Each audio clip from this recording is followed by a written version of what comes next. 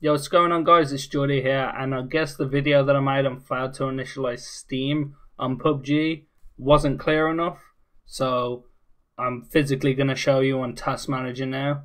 So to get on Task Manager, once again, it's Alt, Control, Delete at the same time, and then you'll see, if you're on Windows 10, I don't know how to get to it on Windows 7, Windows 8, I guess, because I don't use it.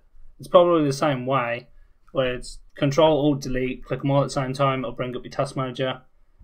And on your Task Manager, all you're going to want to do is find here, Steam Client Bootstrapper. Just click on it, and right at the bottom, End Task. End the task on that. Anything to do with it, here, Steam Error Reporter, end the task on that. And then I haven't got Pubg open right now.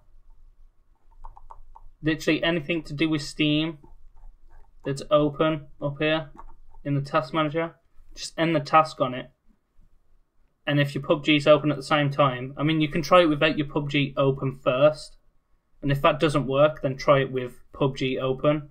And then let's say Pubg is Google Chrome here, end the task on it.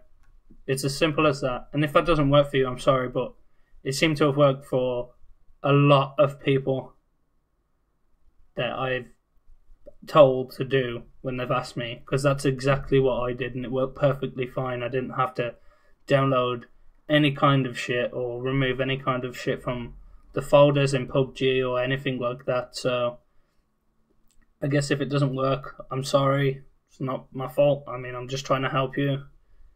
Someone commented in the video of my last one telling you how to fix how to initialize Steam, and I guess it worked for him. So if it doesn't work for you, you're either doing it wrong or it's just completely not working for you. And if it doesn't, I apologize. Other than that, guys, if it did work, leave a like, a comment would help, and subscribe to the channel if you're new. I have crap loads of Pubg videos already, uploading daily. There'll be loads of